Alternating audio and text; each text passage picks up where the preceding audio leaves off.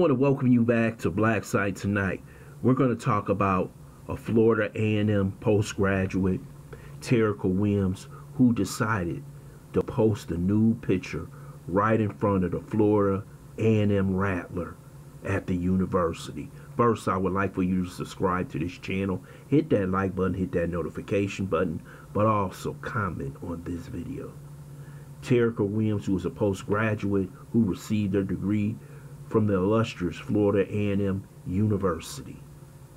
She decides to take a nude picture in front of the Rattler. There's a lot of people on Twitter and other social media sites who are praising her or basically lusting after her. She's a beautiful woman. She's highly intelligent. But I think this was the wrong move for Mrs. Williams. We have a society where everyone is thirsting for attention. She shows her beautiful body, and I'm talking about this is a beautiful black woman. And instead of her concentrating on her intelligence and her beauty outside and inner, she goes Kim Kardashian. Look at me. Look at my body. And this is not what our young ladies need to see. You never seen anyone stand butt naked in front of Harvard, Yale, Princeton, Brown, Michigan, Stanford, because they have respect for that institution of higher learning. This young woman, in her own mind, is thinking about herself and not how her institution will be perceived. We all know that Florida A&M is a black college, and we know how people on the outside think of our institutions. What she did was disrespectful. Now, there's a lot of people in 2022 who will say that's fine what she did. But there are certain institutions that you should have ultimate respect for. And those that educate the majority of our black people should have that respect. And she defamed Florida A&M. See, we have a society right now where thoughtism is okay. This is what it has become. Our women feel as though the only way they can get maximum attention is to show their bodies, twerk, do all these things that are inappropriate for women to do of her status. And see, what she fails to understand, if she wants to go into the business world or higher education or education within a public school, this is going to be held against her. Do you want someone around your child who is doing this? Do you want someone in your corporate America who's half naked representing your country, your company? This wasn't a smart decision by a woman who is highly educated, a woman who has the ability to reach the highest levels of her profession. But what does she do? What does she do in the end?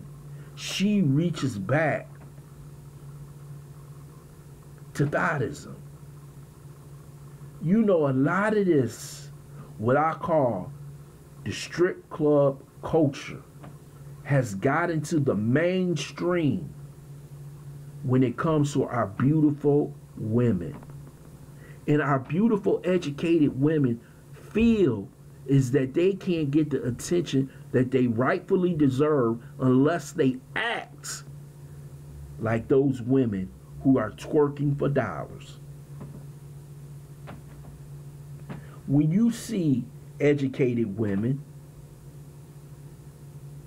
like Meg Thee Stallion, who graduated from TSU, which is another black college, or you see Representative Tierra Mack, who's a senator out of Rhode Island, you start thinking, this is what I need to do to get the attention I think I deserve. And that's wrong. Terica Williams, intelligence, her beauty will get her a long way. But she didn't have to show her body. She's a beautiful, beautiful woman, beautiful body that she could have showed in private to any man, and they would have loved it. But it seems like everyone wants the world to see themselves.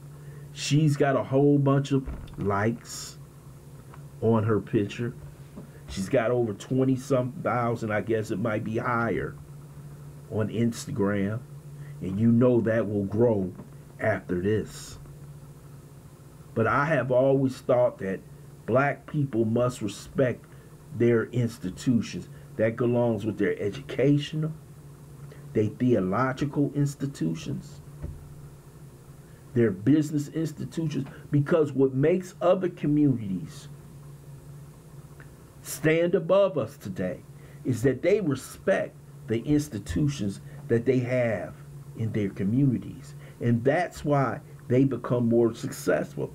That's why you see Jewish people succeed. They respect their religion. They respect their businesses. They respect the foundations that make them the strongest community damn near in America.